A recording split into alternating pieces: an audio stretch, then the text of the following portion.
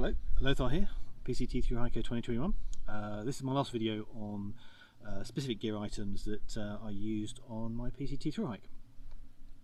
As I've said in previous videos, this is not meant to be a detailed comparison of lots of different options. This is just basically the gear I settled on for my through hike, and I'm hopefully going to talk through some of the thought processes I went through, which might be helpful to you if you're going through the same thoughts and processes and sorting out your kit for your next through hike.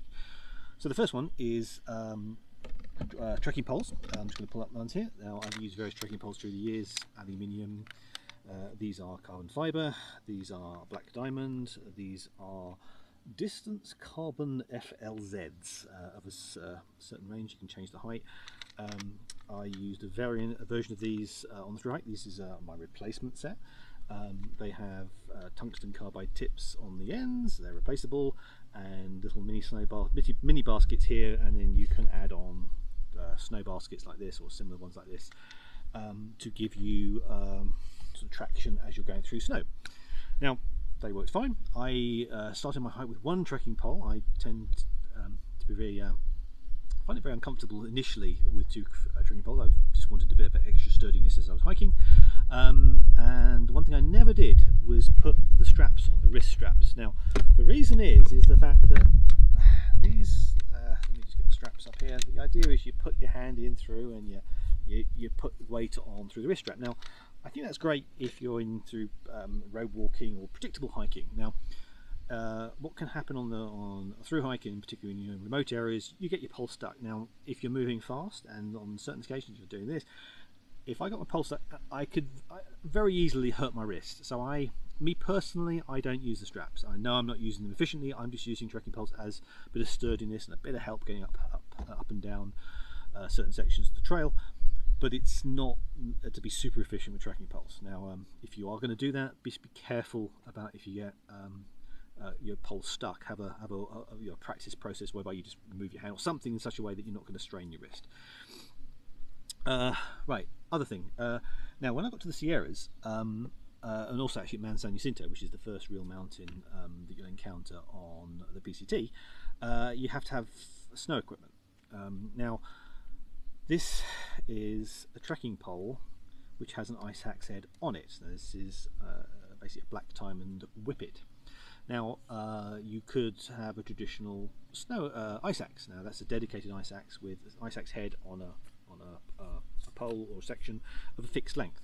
Now, when I was younger, I did a lot of snow and ice climbing through the years, and I used different ice axes and so different lengths, different head types.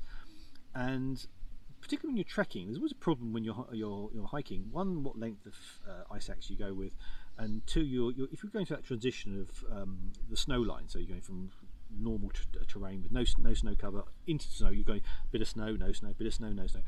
So half the time you're taking your ice axe off your backpack, on off, and sometimes you kind of think, oh, it's a bit facile. I'll go over this piece of snow without it. Now that's a personal choice, and it's the same thing with if you use crampons or micro spikes on your feet. It's that decision of when you use them, when you don't. Now, I come from the philosophy where I kind of liked having an ice axe in my hand all the time when I was anywhere near snow. So this option of this black diamond whippet is a full. It's actually an aluminium trekking pole, not a titanium, so it's slightly imbalanced in terms of weight if you're going to use your normal trekking poles. But the idea is it's always in your hand. And you also can change the height. So that's the good whilst you're hiking. So you get to a different snow, and if the angle of the snow is different, you can change your height or your height of your effectively your ice axe. Now, this is not as strong as an ice axe. Now, I know there's videos that do a much better comparison. I personally settled on this because it had enough strength for trekking situations, but if I was doing mountains, I would have a normal full ice axe. But for the PCT, a trail, and the sections I went through, this was sufficient. Now, this is the new version. This isn't actually the one I hiked with. I hiked with an earlier version where the ice axe head was fixed. This new version is brilliant because you can actually take the head off. This is my present to myself after post trail.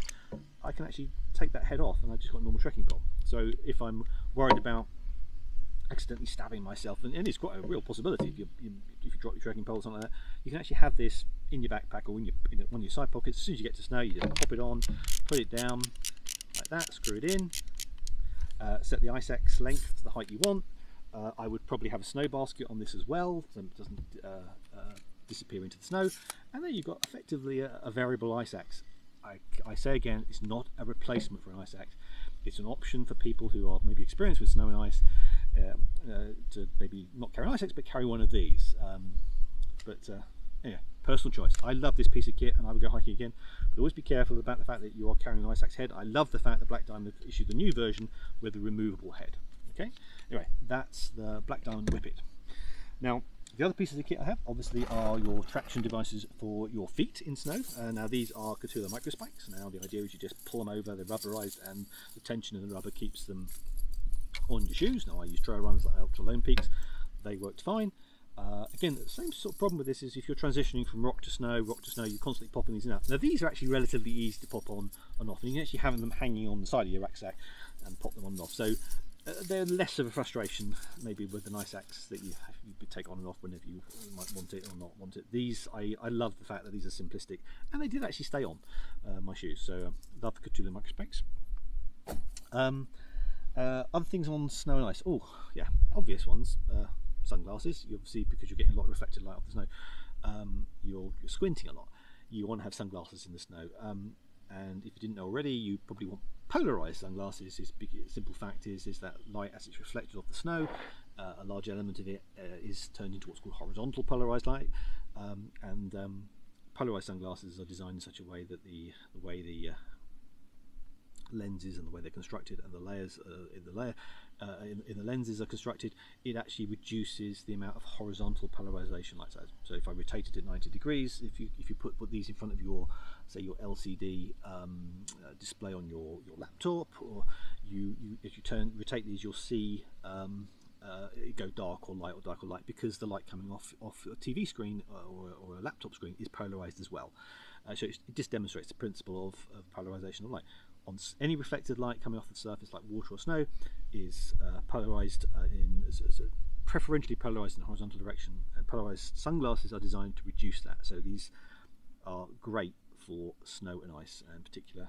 This is my second pair, and I'm very happy with this. You can get loads of brands, of Smiths, these are Ray-Bans, lots of others.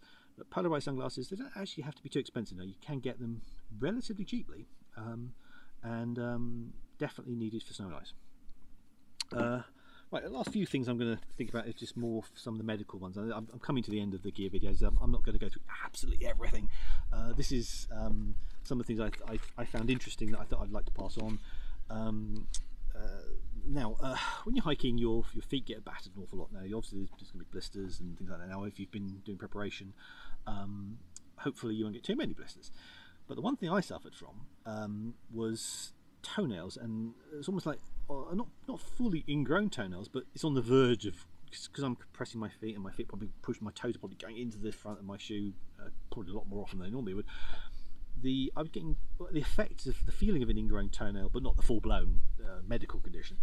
Now, one thing I found in America is basically there's a couple of ingrown toenail relieving things you can buy in a pharmacy. Now this particular one is a Dr. Scholl's ingrown toenail pain reliever, and I found this, I carried this on trail, and it is really useful because it doesn't stop the ingrown toenail, but what is, if you start feeling it, you put these little discs here. I'll just show you. They're just adhesive discs. They've got a slot. I don't know if you can see that there. Now what you do is you put that around, so that is actually the interface between the nail and the skin of your toenail, your toe, and you squirt this stuff in, and what it is, it softens the skin and the nail such that you can actually get a pair of scissors and just trim the edge of the nail that's been growing. And I used that multiple times through the trail, and it stopped the nail getting worse. I've come off trail and I don't have the problem anymore. So it's obviously the fact that because I'm moving my feet all the time, compressing it all the time, it was aggravated more, and I needed to do this process. But simple kits like this, yeah, I would carry these again on a long distance hike. Ingrown toenail pain reliever by Dr. Scholl's. Now there's other variants of this and other brands, I'm sure. I love that. One last thing I carried, now if you remember on previous videos I talked about the importance of knowing that you're walking straight and use of insoles on your shoes, and I use orthotics, but I still carried a knee brace just in case. Now I was trying to find one where, because I had pains initially when I was training before I used orthotics, where I had pain down the side and the bottom of my knee, and I was trying to find a pad that kind of allowed me to not correct, but put comfort around those different areas. Now, the one I was recommended was this. This is a Cho Pat one, and what the good about this is you've got Velcro sections that go above and below the knee. So what you can do is, if the problem's on the below the knee, you can put the lower one tighter. Let me just show you. It's very strong Velcro. So yeah, if it's at the top of the knee, you can tighten that strap at the top, or if the problem's the reverse and it's on the bottom of the knee, you can make that one tighter to give you support underneath the knee and release this one. I luckily didn't need this in the end, but I saw a few people using this and other knee braces, but I carried that as a sort of insurance, if you like, certainly when I was going downhills. Thankfully I never needed it, but something to consider in terms of if you find you might be able to buy a lower one or you might buy a top one. But I like the idea that this is actually allows you to do both, and you can cinch it in different ways. But coming back to my previous videos, if you got time, take a look at the one where I talk about orthotics on, I think it's my second video, where I'd never considered using orthotics before. I was having knee pains as I was preparing for the PCT, as I was increasing my training. And when I switched to orthotics, I was lucky enough to solve my particular problem. So anything to do with gait, anything to do with knees, you've obviously got to be careful. And if you're constantly trying to find pads or solutions or orthotics that work for you, this is one to consider. So anyway, that's it for the moment. I will move on to videos on some of the experiences I had on the PCT, and some of maybe the comical situations I found myself in. But anyway, hope these videos have been helpful to you on your gear. If you have any other questions on other specific gear that I may have left out, again, I'm just focused on high level gear. I'm not coming on all the ultra nitty gritty, how many needles do I have in my sewing kit, or how many tablets I carry on ibuprofen. I'm not going to go into that level of detail. But yeah, if there's specific questions you have, I'll try and answer them. Okay, thank you very much for watching. Speak to you soon.